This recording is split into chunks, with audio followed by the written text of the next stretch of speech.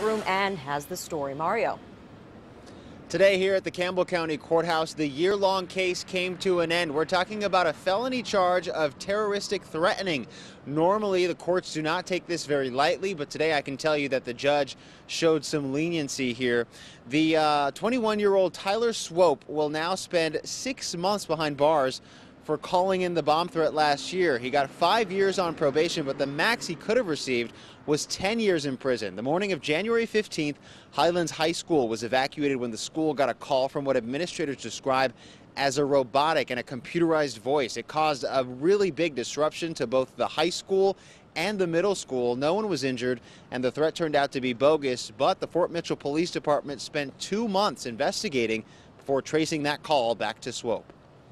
What can be accomplished for this young man is for him to be on probation and for him to remain on probation for 5 years, and with all of those conditions and the counseling.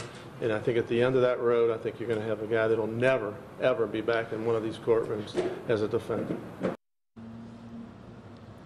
The former Highlands High School student will also have to pay a $2,500 fee and serve 5,000 hours of community service. But it was ultimately the judge's decision, and he decided that 5 years wasn't needed to prove a point. But prosecutors say this wasn't the first time he's done this, making at least 6 similar calls in the past. For now, live in Newport, Mario Ramirez, 9 on your side.